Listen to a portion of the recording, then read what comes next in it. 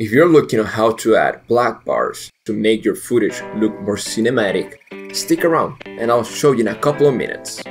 Hello everyone, welcome to this channel. I'm Giovanni Pino, and if this video helps you, please let me know in the comments and give it a like so it can help others who may need to watch this video. Once we have our footage in our compositions timeline, we start by going to the project panel and we go to new item.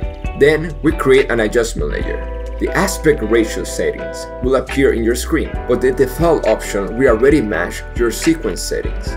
So we just press OK. Next, we drag the adjustment layer into the timeline, in a layer above our footage.